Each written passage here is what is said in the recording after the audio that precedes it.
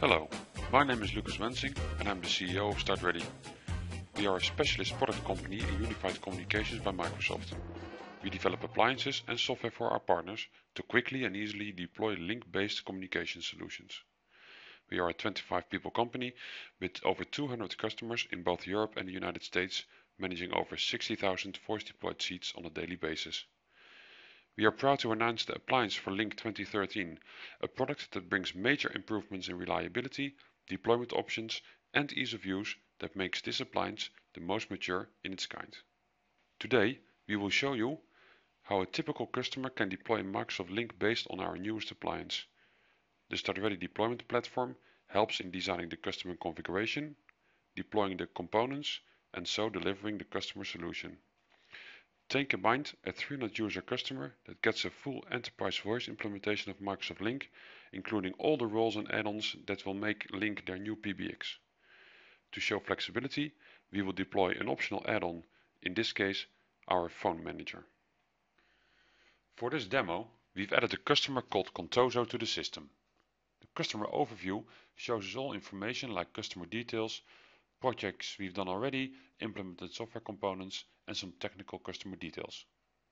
For this customer, we've built a deployment project, including a standard Lync configuration and a phone manager add-on. Visible is that all the Lync roles will be deployed, including the phone manager add-on. Depending on the selected project configuration, SDP needs customer-specific details. For example, IP addresses and server names are customer-specific and therefore need to be filled in before deployment can start. The set of questions depends on the configuration, what means that, for example, we ask a total different set of questions for an enterprise deployment. Also, per add-on we can configure a question set. In result, this is always a customer-specific questionnaire. After project definition, the customer logs into the system to answer all the questions that are technical and project related. After validation, we are ready for deployment. After all this is finished, the actual appliance can be implemented. We can ship the box to the customer premises anywhere in the world and have it switched on in the server rack.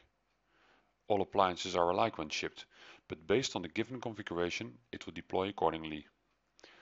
As soon as the appliance is switched on, it will download its specific configuration from our network operating center. The next step is that implementation takes place and the appliance connects itself to our NOC for proactive maintenance, patching and updating, and support. We need this step to be able to service the service level agreement for the customer. The customer is ready to roll and the deployment engineer will use the director to start and manage the deployment. A typical deployment takes about 2 hours. Progress is reported in a visual manner. First, we connect to the appliance at the customer's premises. And now we are connected to the system and are ready to launch the project. The project is starting. The colored blocks provide us with progress indication. A blue block is a step currently in progress and the number indicates the percentage done. If it completes, it will become green. We can down drill in each step to see progress and, in case of an issue, step in and fix the potential deployment problem. In those cases, we can also restart the block to continue with the implementation. Blocks can run sequential and in parallel, depending on the dependencies.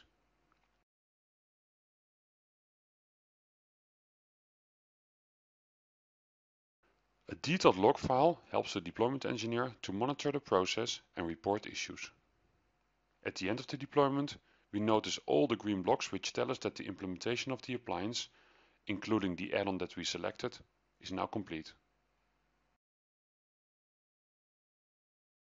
You have just witnessed a deployment example of SDP. Although you have not seen all aspects of the deployment engine, it is important to realize that you can completely separate projects, configurations, locations and add-ons. Also, we can specifically determine when to deploy or when to change certain parts of the solution.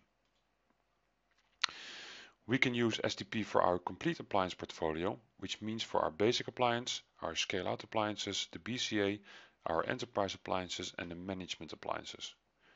Next to handling the deployment, the tool is used throughout the customer's lifetime to serve as an important means for support. Both our partners and our customers use the product to gain insight in the current configuration and manage changes during the support contract. Thank you for watching this preview movie. We will have all software components for the 2013 version of our Lync appliance available for our partners and customers at launch time. Stay tuned for more updates.